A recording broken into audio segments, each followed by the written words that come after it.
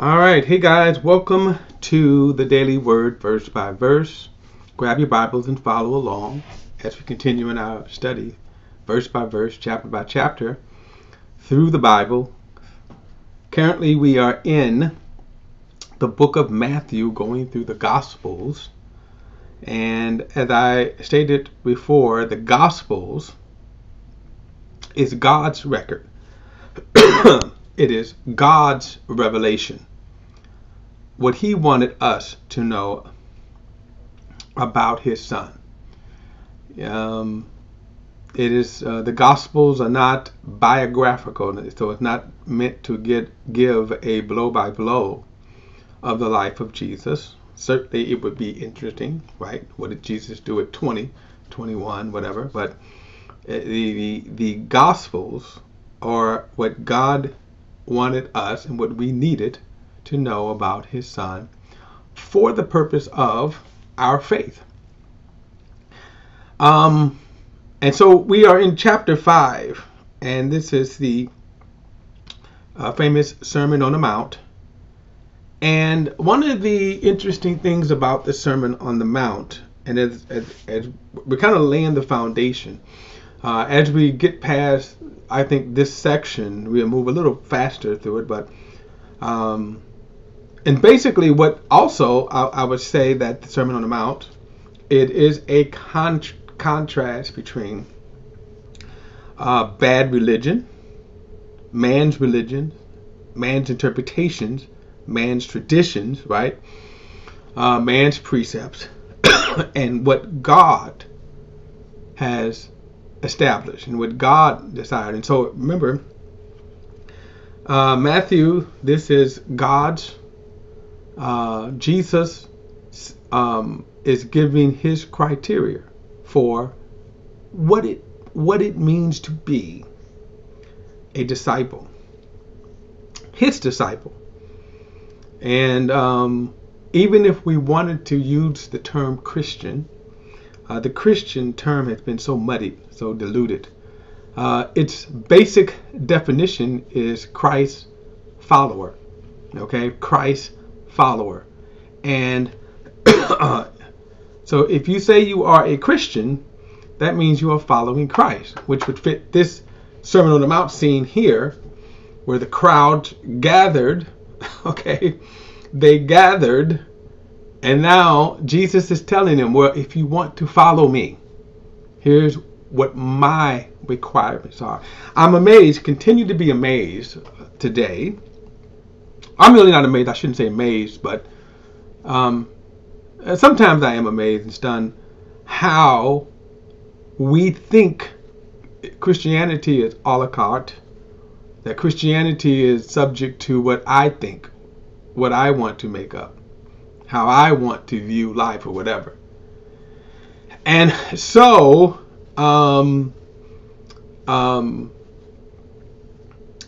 if you are a true follower of Christ, here's my thing, then you ought to be following Christ. If you are a true follower of Christ, right, in the word, you will be attentive to what he is saying. So again, I want to the Beatitudes, and as I said before, this term Beatitudes is really a misnomer. I'm not, that's a theological designation plastered on Bibles. Remember, Jesus never called these Beatitudes. Okay, what he did say, these are qualities. I'm going to get back to this in a moment, but I want to get down to verse 13 again. I'm going to talk about these qualities, but he says here in verse 13 again, you are the salt of the earth, but if the salt should lose its taste, how could it be made salty? It is no longer good for anything but to be thrown out and trampled by men. And then he says, you are the light of the world. A city situated on a hill cannot be hidden. No one lights a lamp, excuse me, and put it under a basket, but rather on a lampstand, and it gives light for all who are in the house. In the same way, let your lights shine before men, so that they may see your good works and give glory to your Father in heaven. And I wanted to come back to this because this here is purpose. This is why we're here. And if let me see here. Here it is. I'm gonna do something again. Now I want to go back here. I want to put something up. This is my opening thumbnail. But if you look at this again, without my clock, but the reason why I chose this picture for this, when he says that we are the lights, notice the picture of the world, and you see points of light all over the world. Now imagine those points of light are Christians, right? Imagine those points of light are Christians, okay? And God places us all over the world, all over the planet. And I think I said in a couple of studies ago, the body of Christ collectively we spread in more places than any one evangelist, right? These crowds here that Jesus is speaking to, number in the thousands, right? He had, at some times, you could probably say 10, 20,000 people gathering around him. When he fed the 5,000, the 4 and 5,000, the two separate occasions, they were actually people who were following him. He had been teaching and preaching, and they had been following him, and for 2 or 3 days, and so he did not want to, release them without, he didn't want them fainting away. That was one of the reasons why he fed them. But even with that was just a fraction of the people. And so what happened is that they did spread out. And over the 3.5 years period, you had people that spread out all over the Roman world. My point is, this is why we're here. You can almost say the not so good news is sometimes this is why also we're in circumstances that we're in. Right? In other words, God, when we talk about unfavorable, not good circumstances, sometimes God kind of leaves us there. Why? To let our lights shine. So for example, if we ask the question, why slavery? And we ask this from a biblical perspective, from the standpoint of Jesus, not a social justice, not an American freedom, okay? And this is hard. The question, if you were in slavery, what would God say to you in that particular moment of time? And that is, let your light shine. Now, in the case, if you go back 2,000 years, there were Roman slaves. It was estimated up to 1/3 of the Roman population that were slaves, and they had no hope. In fact, the first century slaves, they lived their lives out slaves, except those under certain circumstances that could gain their freedom, but very few gained their freedom in retrospect to the entire population of slaves. My point is that had I been born 100 years ago, maybe let's say 150 years ago, 160, right, I would be a slave. And if I had this knowledge that I have, what would God say to me? Let my light shine. And regardless of the movement, okay, regardless of the movement in society, as a Christian, letting my light shine. In other words, I could take my position for sure that God is saying to me, let your light shine. And no, God wasn't saying that he ordained slavery and these horrendous circumstances in which people live in, right? But you can also say the same, like with Joseph. Now you look at the Joseph in the Bible. He had a purpose. One of the most astounding things about Joseph, who was Jacob's second to youngest son. Okay, he was born to Rachel, and but his brothers hated him, and they were going to kill him. I'll show you the kind of scoundrels they were before God kind of worked that out of them. But they were going to kill him. But then Reuben, the eldest son, just said, "Hey, man, we can't kill him. He's our brother, right?" Imagine having that conversation. That's weird. We can't kill him. He's our brother. And they meant to kill him. So he talked them out of it and said, "Hey," they put him in the pit. And Reuben was kind of hoping that, put him in the pit. I'll come back and get him out later, sneak him out, and spare his life. But while Reuben was gone, they sold him to Potiphar, the Egyptian captain in his guard. And for the next 20 years, he never saw his family. Joseph didn't see his family. And you can almost say that if anyone could have said, "Why me, God?" If anyone, right, why me? Joseph, right? Joseph gets into Egypt. He's a slave, and yet God gives him favor and he becomes the head slave. No, it's as a slave, yeah, it's great that you're a slave, but right, he never forgot his family. We see that throughout his 20-year journey. He never forgot his family. He never lost the sense of the value of his life, that he knew it was stolen from him. And even though God had given him favor, he was doing a great job.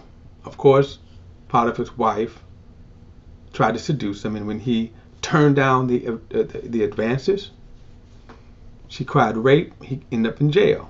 So again, if anybody could say, "Why me, Lord?" Joseph could have been that person. And in jail, Joseph, again, God gave him favor. He was good at what he was doing. He became kind of I guess today we would kind of call them, what they call them in jail when they kind of earn, they're the name that just escaped my mind here. But certain prisoners can earn a place of trust, and they give them freedom. Well, actually, so Joseph kind of ran the prison, and while he was in there, two of Pharaoh's, the butler and the butler and the cook, ended up in jail. Joseph interpreted a dream they had. Joseph told the one, "You're going to die in 3 days," but the other one, he said, "You're going to be restored." And he said this, and when you get restored, remember me. And then that's what I tell you. After all this time, he still remembered. He said, "I was stolen from my family. I was wrongly put here, and then I was wrongly put in jail." But 2 years go past. God gives Pharaoh a dream that only Joseph could solve. And it just so happens that no one could interpret the dream. The butler said, "Hey, I remember when I was in jail, this guy interpreted a dream and said that I would be restored to my place, and here I am." This guy can interpret the dream. So God used that situation, and as it turns out, Joseph came, he interpreted the dream. Not only interpreted the dream, but gave him wisdom to how that there was a coming famine, a severe famine that would hit the entire earth. Told him how to do it and said, "You need to appoint a man that can handle that."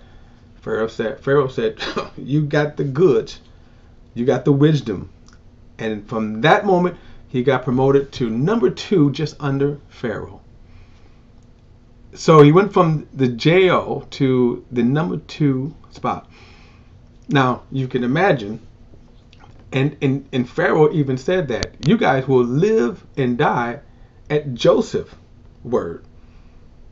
He says, only I'm greater than him. That means all y'all got to bow the knee. His story is fascinating. You can imagine the revenge he could have got on Potiphar's wife. Potiphar. Even the butler who forgot him. But when he came to his brothers had to come and purchase grain because no one else had it, and again they were in a severe famine. Once he revealed himself to his brothers, he made this astounding statement. He said, "Don't be angry with yourselves." He says, "God sent me here to preserve you." And that's astounding perspective. That's why he didn't have to have bitterness. And I'm saying, I'm not going to even say that he didn't wrestle at times with bitterness. He certainly probably at times wrestled with the why me. But he was able to have this perspective. It was God who sent me here.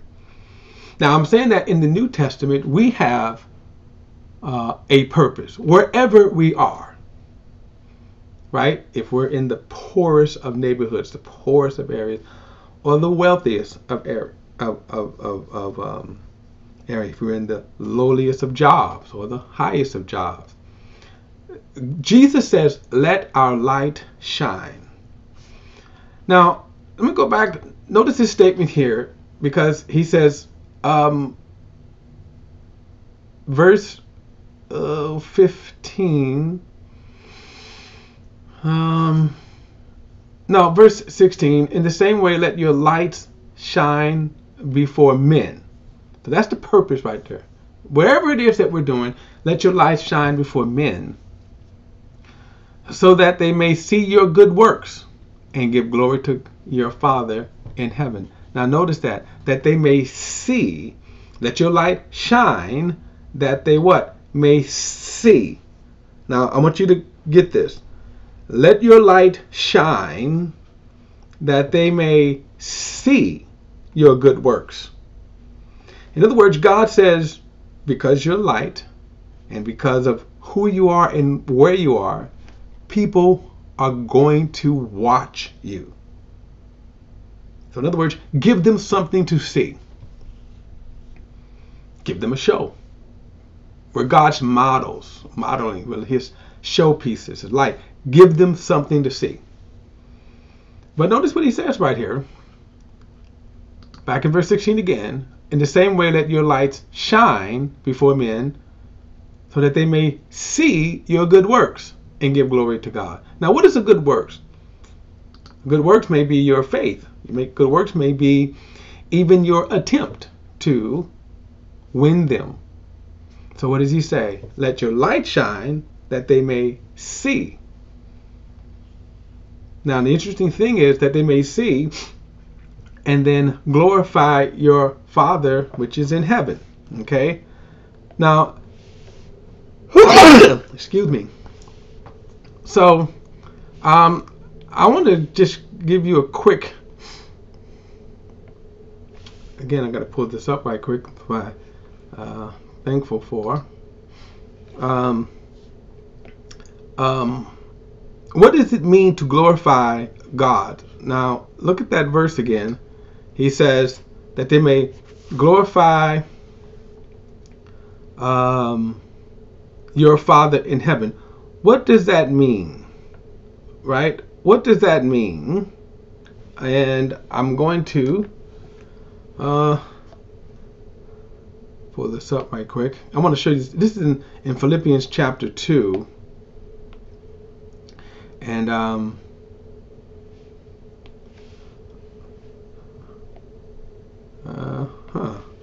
right.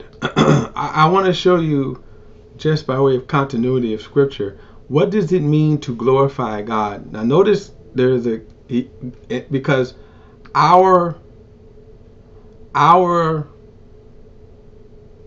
life, meaning to let our light shine, okay, to let our light shine will lead to people glorifying the Father. Excuse me, but what did that mean? to glorify God. I'm going to show you this in Philippians chapter 2. Alrighty. Alright, this is Philippians chapter 2. And now, I just want to. This is talking about the Lord Jesus, who he came from heaven to earth. And notice what he said. This is verse 8. He says he humbled himself by becoming obedient to the point of death, even to death on the cross. For this reason, God highly exalted him and gave him a name that is above every name, so that at the name of Jesus, every knee will bow, of those who are on earth and of those under the earth, and that every tongue should confess that Jesus Christ is Lord, to the glory of God the Father. So notice that we confess, okay? When a person confess Jesus as Lord, that is to God's glory. So we are put on this earth to help facilitate that, right? So he says, verse 16 again, in the same way let your light so shine before men, so that they what? That they can see your good works and give glory to your Father in heaven. So, to our shame, sometimes we're not letting our light shine, right? And that then becomes what? Blockage, like a shade. So so as when we're not living the way that we should, think about this. When we're not living the way that we should, what is that causing the world not to see? And of course, we're talking about our good works, right? That they're not seeing our good works, so that they can give glory to God our Father. Now, let me. I want to go to 2 Peter. And remember, Peter was at this Sermon on the Mount, and this is some probably 30 years after, 25 to 30 years after. And this is Peter speaking. He says, verse 11, "Dear friends, I urge you as strangers and temporary residents to abstain from fleshly desires which war against you.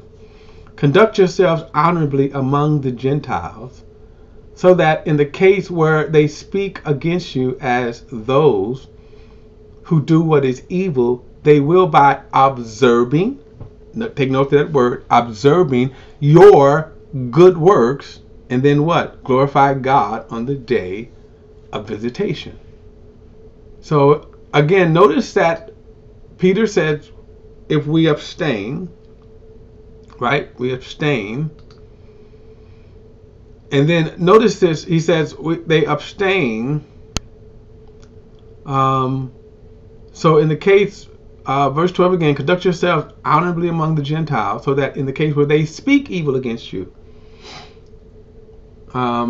they speak against you as what is evil, they will by observing your good works glorify God on the day of visitation." And one of the kind of interesting there, what he is saying is that though they say something, so they're saying you're evil, so they are speaking against you as being evil, they cannot contradict what they see. Right? Now think about that. They're saying one thing, but they see. Now you could tell people all day long how good you are.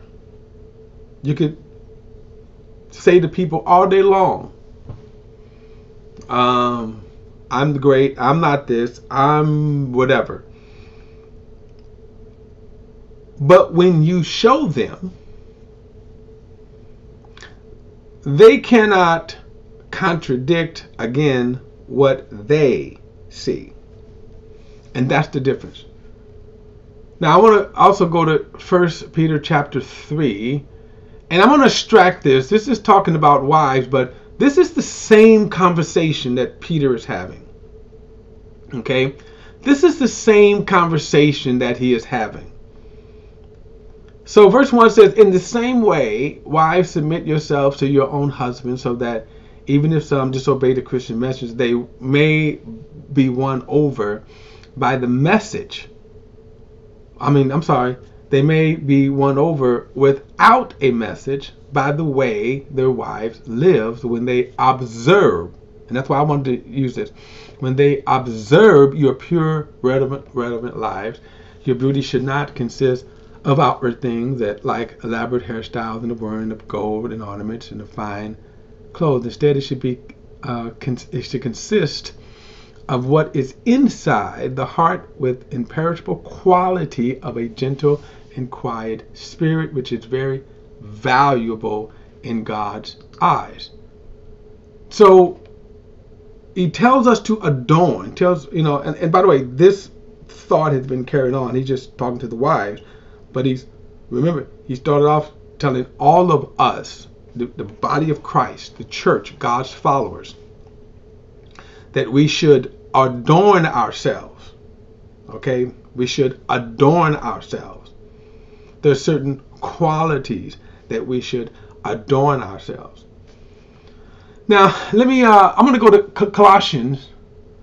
And I like this verse, this chapter here, because Colossians, to me, is kind of in a nutshell what I want to say here.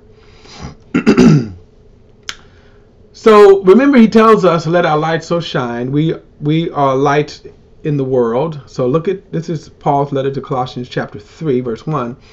So if you have been raised with the Messiah, seek what is above, where the Messiah is seated at the right hand of God. Set your mind on what is above and not what is on the earth, for you have died and your life is hidden with the Messiah in God. When the Messiah, who is your life, is revealed, then you also will be revealed with him in glory. Therefore, put to death what belongs to the worldly nature. Now, he's going to tell us again, here's what you should put off.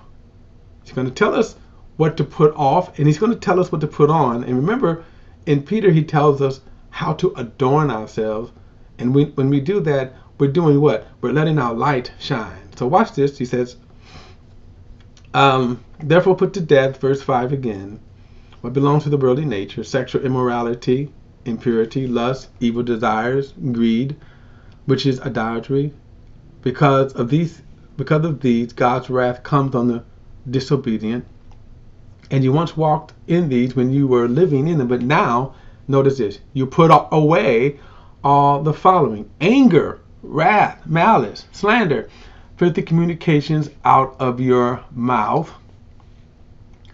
Verse 9, do not lie one to another, since you have put off the old self with its practices, and have what? Put on the new self.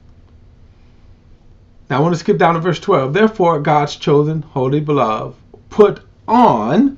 Now remember, in Peter, he tells us to adorn ourselves, to what? Let our lives shine. So that if we're putting these things on, he just told us what to put off, right? He just told us what to put off. And so let's say if I'm not putting off those works of the flesh, anger, wrath, malice, right, sexual sins, what do people see? Now watch this. And if this is how I'm living my life, right? If I'm living my life, and I'm not talking about salvation, I'm not talking about God's mercy, but watch this. If I'm living if this is the way that I'm living my life, sexual worldly nature, the sexual immorality, this is verse 5, I'm at impurity, lust, evil desires, greed, idolatry. Now watch this. If that's what I'm living in, anger, wrath, malice, right? Slander, filthy communication out of your mouth, right? Do not lie to one another. If that's how I'm living my life, then I'm not being a light, am I? So now I'll go back to what he says, if the salt has lost its taste, what good is it? In other words, if that's how I'm going to live my life, then as far as God is concerned, you have no reason to be here.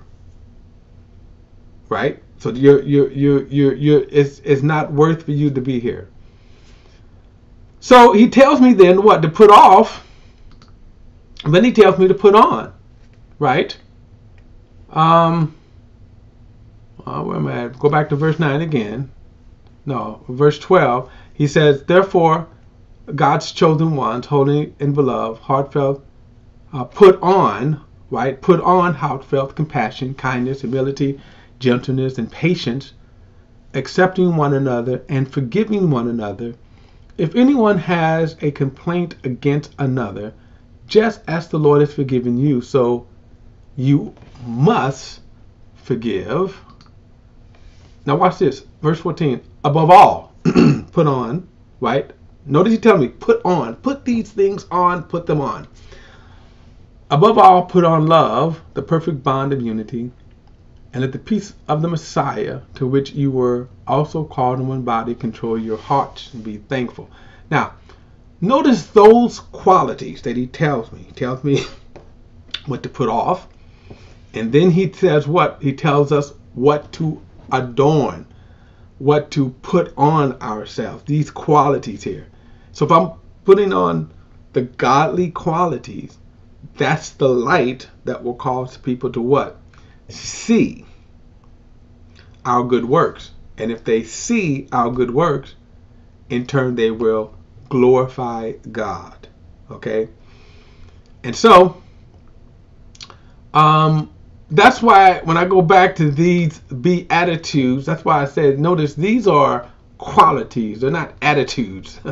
They're not attitudes. I'm going to read them again. Verse 3, the poor in spirit are blessed, for theirs is the kingdom of heaven. Those who mourn are blessed, for they will be comforted. The gentle are blessed, for they will inherit the earth. Those who hunger and thirst for righteousness are blessed, for they will be filled.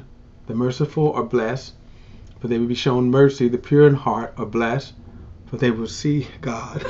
Excuse me. The peacemakers are blessed, for they will be called sons of God. And those who are persecuted for righteousness are blessed, for the kingdom of heaven is yours. And you are blessed when they insult and persecute you falsely and say every kind of evil against you because of me. Be glad and rejoice, because your reward is great in heaven.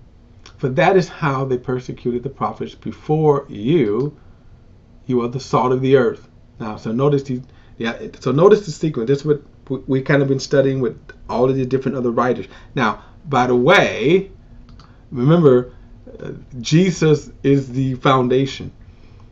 And when we read all of the other scriptures that we read from Paul and Peter, remember they built upon the foundation that Jesus laid. Okay?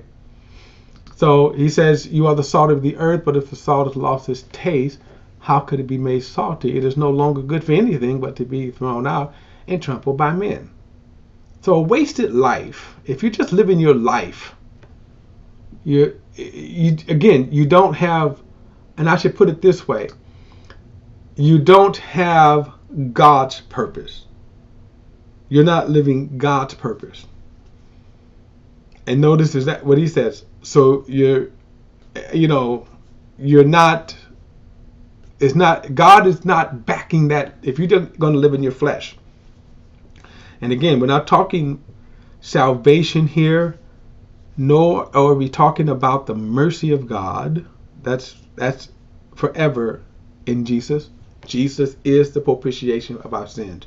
What Jesus is talking about here is now, and remember the context here is, you're here in the earth because you are my disciples. And if you're going to follow me, here is my prescription. So, first adorn yourself. Possess these qualities. Then, he says, you're the salt of the earth. So you're here to be salt. And in verse 14, you're the light of the world. A city situated on a hill cannot be hidden. No one lights a lamp and puts it under a basket, but rather on the lampstand, and it gives light for all who are in the world. Look at my picture again. See, look at that, the earth with all those points of light. And again, just kind of pretend Those are Christians all over the world, giving light all over the world. Then he says, in the same way, let your light shine before men, so that they may see your good works and glorify your Father which is in heaven. So now, as this is the kind of the foundation that he is pouring, because as we move further now, we're going to get into where he's going to make a scathing rebuke kind of what man's religion is, and particularly the Pharisees, but the application that we can certainly use today has been just as devastating. Denominations have been just ruin people in their faith, in their walk. There are people who think that as long as they go to church on Sunday, right? As long as they go to church on Sunday, and that's it. But remember, you're placed as lights all over. And I want to even say this, because I hear people oftentimes, they spend a lot of endeavor and effort to try to get people to come to their church. You're the light, right? You're the light. They need not to go further. And as I kind of mentioned probably before in one of my testimonies, the two men who led me to the Lord at a supermarket, not at a church. Now, after that, they took me to church. But I want to say it was maybe a few weeks of me watching them, of them witnessing to me before I came to faith. By watching them, watching their life. So this idea that we're going to, we got to get them to church. That's one option, but that's not. God never told you to get anybody to church. You are the light. You're the church. You're the light that when people watch you, when they watch your life, that you ought to be able, by your lifestyle, cause people to come to faith, cause people to glorify God in you. All right, guys.